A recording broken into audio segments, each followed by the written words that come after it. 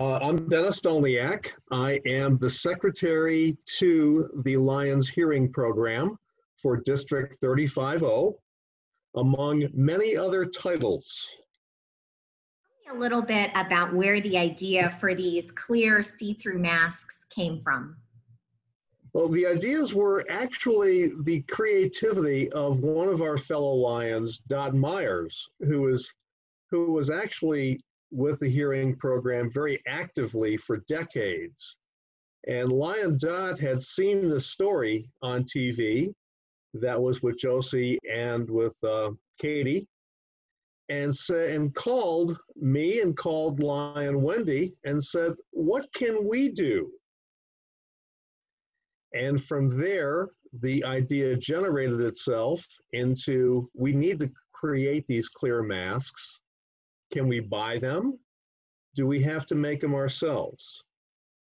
And then it was suggested we should provide the option of the face shield, because that option may provide additional opportunities for people who have visual impairments or hearing impairments, of being able to read lips as well as see facial expressions.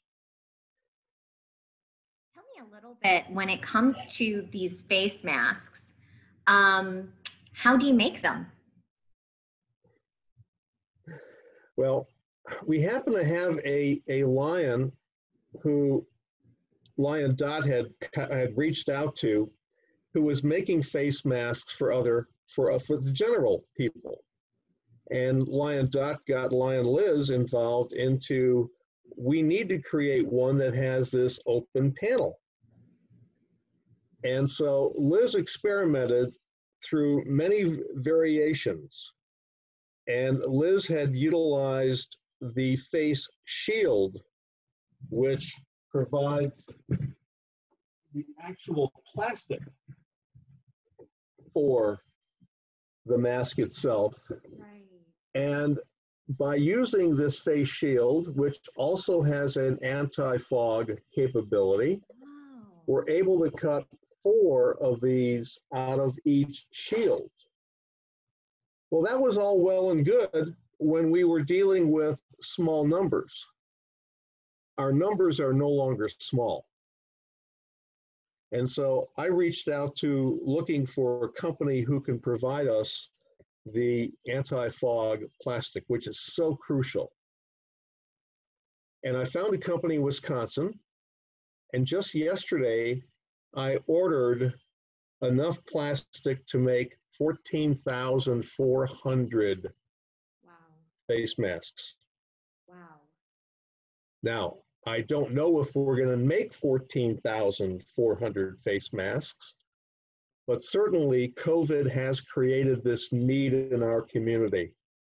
And I'm absolutely amazed at the amount of people who are reaching out to us and asking for these things and telling us why. It's not just the deaf and hearing impaired. It is the schools. It is the hospices. It is the special ed that needs to have the ability so that their students can really connect with what's going on. And then, oh, keep going. I got the university connected as well, and I learned that they had actually ordered the clear face mask from the company that I was exploring early on, who couldn't deliver these and couldn't tell me when they can deliver them. And so I was actually stuck then with, we're going to have to create these. Well, that has now created more sweat equity and heartfelt operations by people who are now using their talents to make this happen. And I have a team of 4 seamstresses right now, but I need to expand, and I need to expand rapidly once I receive these plastic sheets from Wisconsin. Tell About the seamstresses. How do they actually make the mask? How long does it take? And are they doing this just out of the goodness of their heart? I mean, who all are making these masks? Well, Liz came up with the idea, and Liz was doing it to cover her costs. Other ones are doing it strictly on a volunteer basis and not wanting to invoice us. And so we're willing to pay people to make the masks, but we certainly appreciate any volunteer spirit on that. We will provide the plastic that goes into the mask. The fabric is going to be up to the sewer, but Liz has actually created the pattern for both the plastic and the mask itself. The elastic could actually be harvested from these face shields. Wow. And cut. And so we're actually utilizing more of the product, but the elastic had been in high demand and hard to get because of the amount of people creating masks. However, now it's easier to get. And so we are using the elastic, but we are finding that there are some people who wear hearing aids where this elastic tends to get stuck in the apparatus and can easily pull off the apparatus when they take their mask off, and we don't want them to lose. And so we've had some requests for tiebacks, which we have not yet started production because it takes so much longer. And material costs are going to change as well. So we do have templates. I will be meeting with a group of volunteers next Wednesday in the villages. Wonderful. Because the villages has a huge contingent of elderly people who have hearing impairments. Mm-hmm. And there are elderly out there who are willing to volunteer to create these masks. And so I'm excited about doing that. Our Lions Club out there in Lady Lake and Orange Blossom Gardens is pulling together the meeting, and we'll be coordinating with another sewing circle, I hope. We have another person who is reaching out on the coast in a senior community. And so that will be one of the pushes, because the response to our offer for this kind of service needs more support. And yesterday I got over 30 different requests. Wow. For over 100 masks. Why do you think the demand is so high right now, Dennis? Why do these masks work so well, and why do people need them? The need is certainly for the ability to read lips. COVID, and now with the requirement of communities to wear face masks to protect other people and themselves too from the COVID virus, has created this special need. And I don't see this need going away. And as schools start gearing up, the teachers are finding, oh, we're going to have to now do this because we're going to need to wear masks in the classroom. And our kids need to be able to connect with us. And if they can't read lips, they're not going to be able to connect. We have Head Start programs reaching out to us. We have the early education groups. And the large school districts, I'm trying to recommend that they go through the corporate approach of buying their own. They're publicly funded. The Lions are a nonprofit organization working only with volunteers, nobody on our payroll, and dependent upon donations to make this work. And so although we don't charge for any of our services, that is strictly the Lions rule, is that Lions never charge for their services because of our nonprofit status. We do accept donations. And so money would be accepted, but volunteerism is even more welcome. And that's where the sewers come in. How many of these masks and face shields do you think you've passed out so far? As of today, I have orders and will have sent out 618 in the first 5 weeks we've been doing this. That's a lot. The predominant piece is the face shield, the face mask.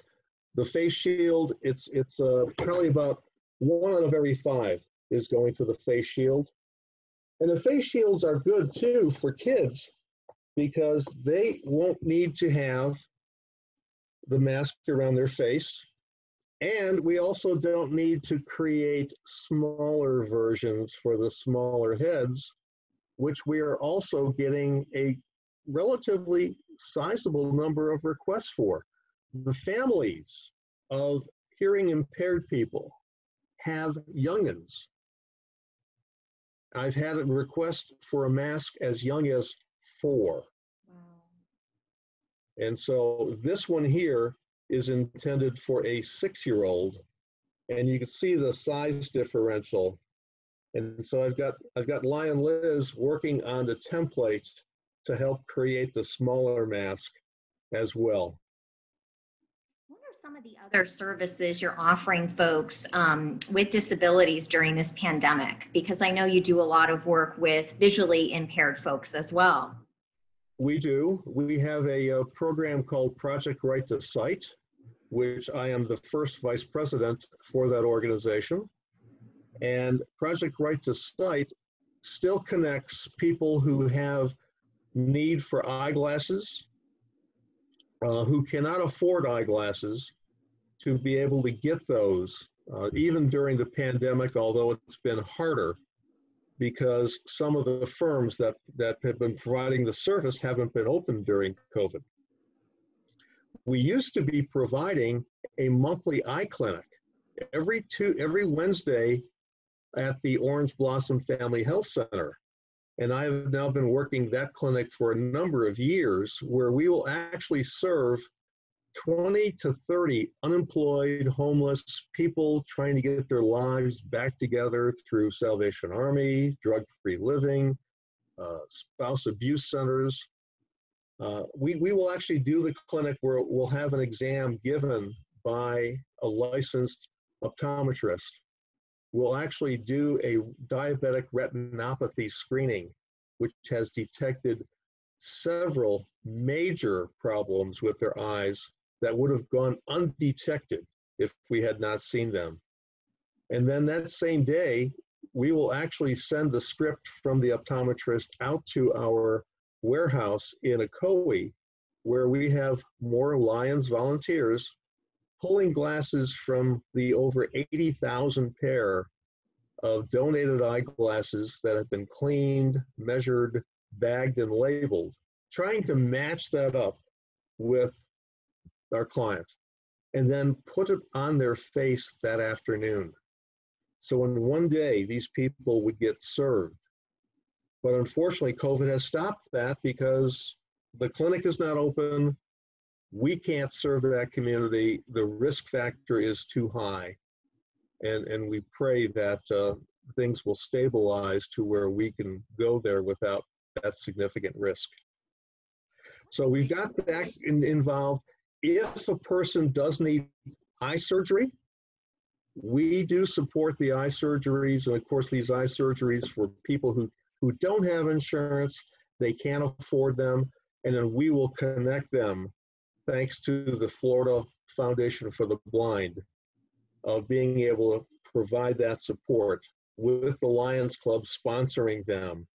And we'll connect them with an eye surgeon to do the various surgeries. What sort of services do you hope are expanded over the next few months for folks with disabilities during this pandemic? Do you see a need, and what do you think could fill it? Well, we didn't know this need existed 2 months ago. And so thanks to another image that we saw on TV with Katie and Josie, the need was there, and we've responded to that need.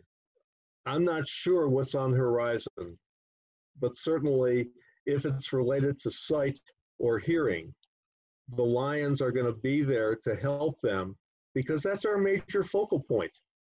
When Helen Keller asked us to be Knights of the Blind, Helen Keller became our inspiration. Josie's now my inspiration to make this happen. Tell me a little bit about some of the responses you've had from folks that have received these, and just if people are watching this, what they can do to help if they want to get involved in a number of different ways. Well, we have had some great quotes from some people. I've got those from various folk, from Easter Seals, from the hospice center, who had a nurse who needed to have the face shield available. It's just an outpouring of appreciation that makes my heart go aflutter with just joy. And so if other people want to get involved, we'd love to get donations sent to us. We have a Facebook page that's active out there. I have an email page that's active that I respond to. And so we can send them the form to request the mask or a face shield. We can get them involved with maybe creating these if they have the skills for producing them through sewing. And of course, monetary donations support this venture, which currently is coming from donations we have in the hearing program.